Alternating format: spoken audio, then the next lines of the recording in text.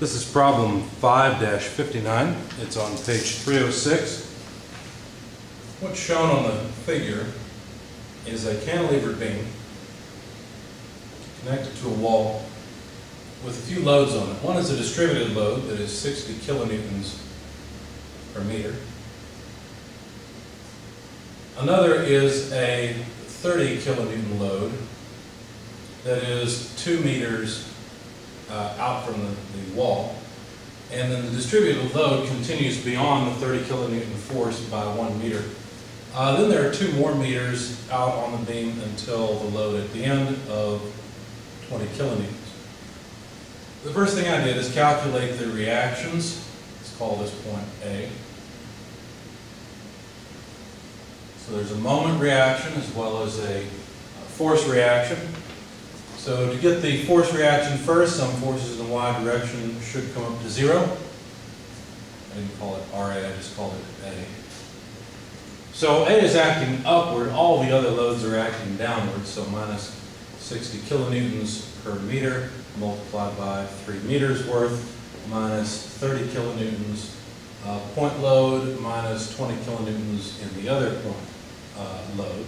And so A comes up to 230 kilonewtons. So now we know the force reaction at the wall. That's how hard the wall has to pull up on the beam to keep it from accelerating downward. Now, of course, that causes a couple. So we have to sum moments in order to figure out how large of a moment the wall has to apply. Now, you'll notice I've drawn the moment in the positive direction. Okay, but since I'm taking the positive direction to be counterclockwise always, well then what that means is I have to put a negative moment here at A. Okay? So I've drawn it this way. Alright. So then, let's see, we've got 60 kilonewtons times 3 meters. That's going to cause a moment, so 60 kilonewtons per meter times 3 meters worth. The moment arm for that is at 1.5 meters from the wall because the center, the reactant or the resultant from that distributed load is going to act at the center of the distributed load. Now, of course, that's not the only thing that causes a moment. There are also these 2 point loads. We have to take them into account as well. So minus 30 kilonewtons times 2 meters minus 20 kilonewtons multiplied by 1/2 meter. Okay? So solving for the moment at A, I'll just write it over here. The moment at A is a negative 430. So let's just do it this way. 430 kilonewton meters. So there's the moment reaction at the wall as well as the force reaction. Okay, so now let's try to create the shear in kilonewton and moment diagrams. Let me get a little more space for the shear. Should be fine. X in meters. The shear begins at the wall at a value of 230 kilonewtons. We know that because we know the value of the shear here. And that's how hard the wall is pulling up. So if the wall is pulling up that hard, let's take a short segment. If the wall is pulling up that hard, well then the shear has to be pulling down with an equal and opposite force for the segment to stay in equilibrium. So we know that the shear is a positive 230 kilonewtons. Now this pen seems to be running out of ink, so I'll switch colors. Now the distributed load continues to remove the need for shear. Because notice the distributed load is doing the same thing the shear load is doing. So the shear load doesn't have to be as large in order to compensate for the reaction at A. And so basically what happens is the load, the shear load, moves down as we move along the beam. So how far does it move down? Well, if it's 60 kilonewtons per meter and we have 2 meters worth, well then that's 120 kilonewtons. So if you take 120 kilonewtons from 230, let's see, actually, let me orient this with the beam. There we go. there's the 230. Subtract 120 kilonewtons. At this point, you should come down to 110 kilonewtons. Okay? Well, at that point, notice we've got a 30 kilonewton load, so that means that the shear is relieved even farther in the amount of 30 kilonewtons. So it comes down, the shear comes down to 80 kilonewtons. It's 30 kilonewtons of load, it does not have to apply. So it moves from 110 down to 80, and then continues on its way down. So for 1 meter, it will continue down 60 newtons. So this has to come down to 20. So my scale's not very good, but there it is. There's the 20 kilonewtons. And then finally, the shear is constant until you get out to the 20 kilonewton load that takes over from the shear once there's no more beam. Okay, so there's the shear diagram. Now let's create the moment diagram. It's in kilonewton meters. Okay. And I'm going to move the axis way up here because notice that the initial moment is a negative moment, right? Initial moment's a negative moment, and so we know it's going to begin down here. In fact, the moment begins at negative 430 kilonewton meters. And you notice all this, so let me make it a line, there we are. So you'll notice we have only positive area. That means this is going to approach the axis. It's going to move up along the entire path. And of course, we hope that it ends up at 0 because there's no more beam after that. If it's not 0, we've done something wrong. So let's see if we can figure out the magnitude of the moment. Well, so let me use other colors to indicate this. So the first area we need to add up is this area. So this area would be equal to 230 plus 110 over 2, that's the average height, multiplied by the width, multiplied by 2. So let's see, 2 are going to cancel mathematically, and you'll end up with 340. Okay, so if we move up from negative 430 by 340, then that means that the moment has to go to negative 90. That's the wrong place, let's try that somewhere else. The moment has to go to negative 90 kilonewton meters. And it's going to go up. Notice we're adding area quickly at the beginning, so it's going to change quickly at the beginning and more gradually toward the end. So this is concave down. Okay. Not only that, but then, since this is first order, we know this will be a second order curve. Okay. The slope of this curve changes suddenly from 110 down to 80. It still slopes upward, but not at as steep an angle. Now my drawing's not very good. Let me try one more time. I need concave down, but I also need a nice steep angle approaching that point. There we go. So the slope is going to go from 110 down to 80, which is still a decent slope, but it's not as large as it was. So now if we add up the area beneath this portion of the curve, that will tell us how much the moment changes. Well, let's see. So 80 plus 20 over 2 multiplied by the distance, which is 1, would give us, what, 50? Right? So 50, if we add 50 to negative 90, we'd come up to negative 40. Notice that this is discontinuous. Okay. Then what? Well, then we finally got the rest of this area to add up. And that's pretty easy because it's 20 multiplied by 2 is 40. And so we'll come back to 0. And notice something about this. Since this is constant, this is first order. In other words, it's just a straight line. Whereas these two segments are second order.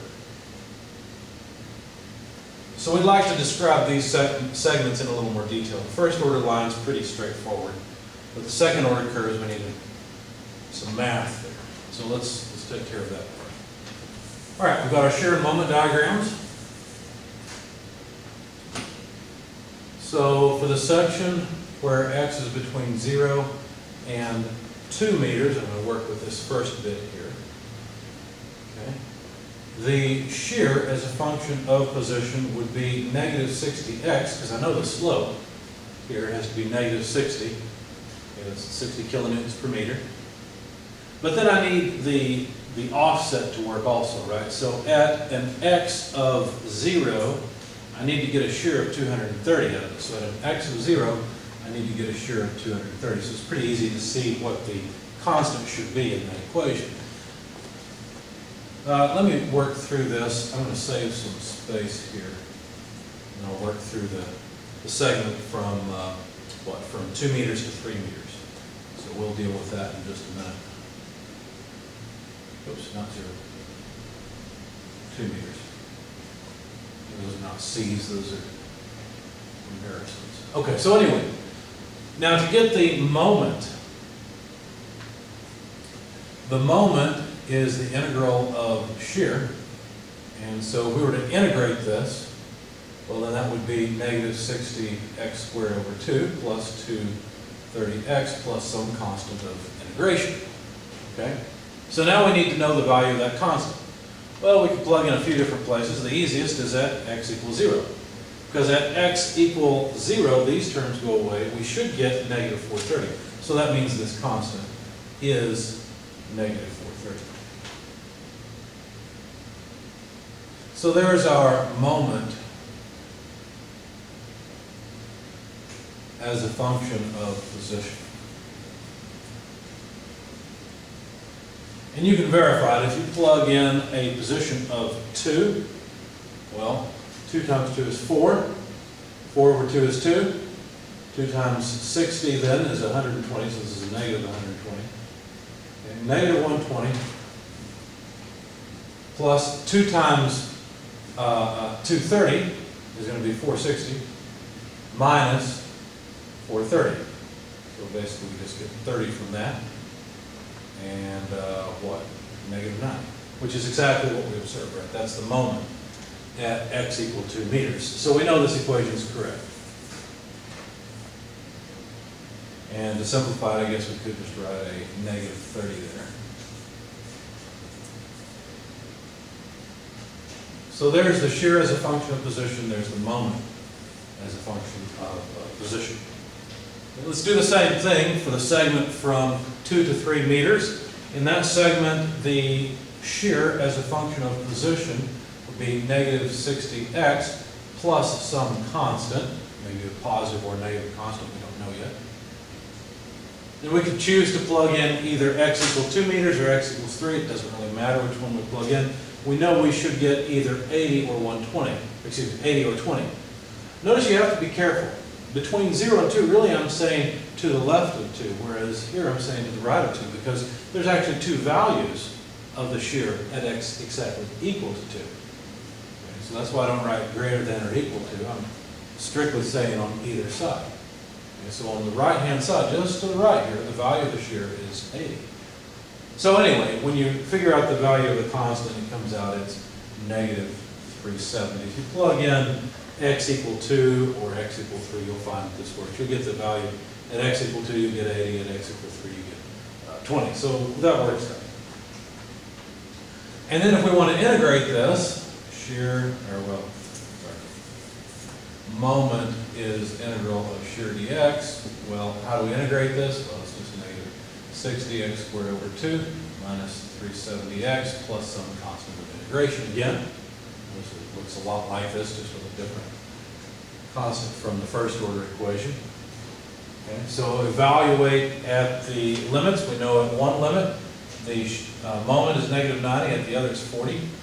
Notice this curve is discontinuous in the sense that it's broken, but it's the same value at each point, unlike here. Okay. So anyway, evaluate it at x equal 2 or x equal 3. It doesn't matter. You can compute the value of the constant, and it looks like that constant came out to negative 370 as well. That threw me off for a minute because I thought I'd made a mistake since the constant was negative 370 there. To make sure, I used a value of x equal 2 to find this. To make sure, we'll check both. Why not? Moment of 3 equals negative 60. Well, let's make that negative 30 so we can avoid some math later. Times 3 squared, which is 27, minus 370 times 3, less 370, so really that's 370 times 4. I can't do this in my head, and I don't have a calculator, so you should pause the video at this point and try it and see what you get. But you should get, at a moment, or at a position of 3, you should get a moment of negative 40. You can verify the moment at 2, so this should be negative 40. And is it equal to that? That's what that question mark means. Now let's plug in x equal 2. At that point, we've got negative 30 multiplied by 2 squared less 370 times 2, but there's another, right? There's a constant, so times 3. That just happens mathematically in this case. You should get negative 90. My question is, do you? When I did it, that's what I got. So plug that into your calculators and make sure that's what you get. But other than that, we're finished with the problem. Here's the moment as a function of x. Okay, so I guess we can make that a 30 instead of 60 over 2. Notice there's nothing really interesting to do here. There's nothing terribly difficult. If the moment were to cross the axis at some point, we would want to find that crossing. And so we'd have to use the moment equations to do it. In this case, it doesn't cross the axis, so we're finished.